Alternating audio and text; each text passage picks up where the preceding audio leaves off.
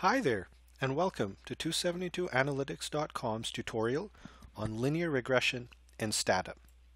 So today we're going to be looking at a data set known as Census 13 that is already in Stata, and here is the code to pull that up.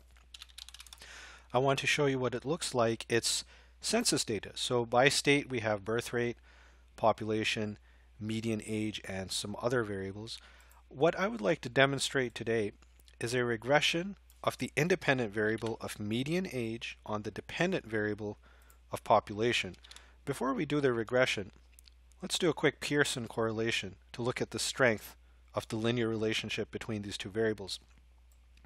We see that at a pretty low p here, they are significant. The R value here is 0.3294, and that tells us, because it's positive, that as population goes up, so does the median age. So we could probably interpret this as suggesting that states with higher populations also had a higher median age. Now we might want to quantify that relationship a little bit further, and that is where linear regression comes in. Using the code that I've highlighted here, we have actually quantified population as a function of median age. So what we see here is that for every one extra year in the median age of a state's population, the population itself goes up by about 917,000 people. We do see that the model is significant. We have an R squared here of 0.1085, which tells us that about 11% of the variation in population is predicted by the variation in median age. We have p-values for the constant and the independent variable, standard error, t-values, and confidence intervals. Depending on your reporting style, whether it's APA or another format, you might need to use one or several of these values in your reporting. Now, the next step I would like to engage in is to just show you a scatter plot here, and let me go back and highlight this code for you so you see what I did. It's a two-way graph, and the lfit.ci command gives you the line of best fit, which is this blue line here, which is actually the OLS line. And you also have the confidence interval off that line here, expressed in gray. And these green values are, of course, the population of the states that we're looking at. So this graph would be quite helpful in illustrating your results. Let's go through some of the assumptions here of linear regression, however, because we're not quite done. The next thing we want to do is we want to make sure that these two variables that we've used are normally distributed. For that, we'll tend to use the Shapiro Wilk test, and the command for that here you can see is swilk. The column that's important here is probability. If the number here is below 0.05, that variable is not normally distributed, and you will need to take some actions to rectify that.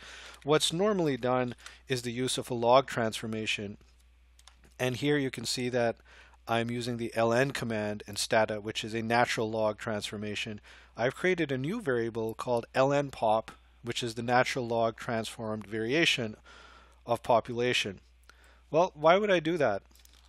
Ordinarily, log transformation can lead to normalization of distribution, and that's exactly what happened here. As you can see, the probability value for lnpop is now over 0.05, which is exactly what we wanted to happen.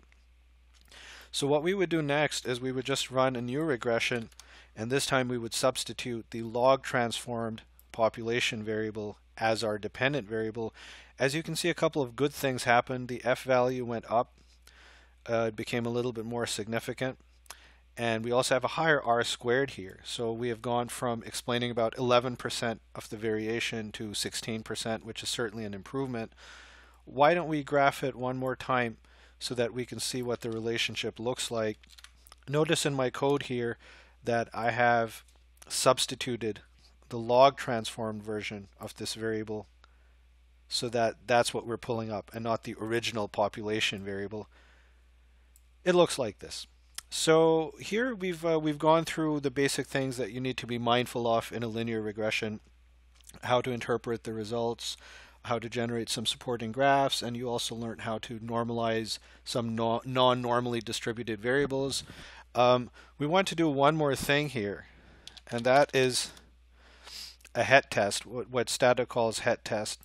And that is a test for heteroscedasticity. That is another important measure and another important assumption of regression. And what we want to have happen here is we want this probability to be higher than 0.05.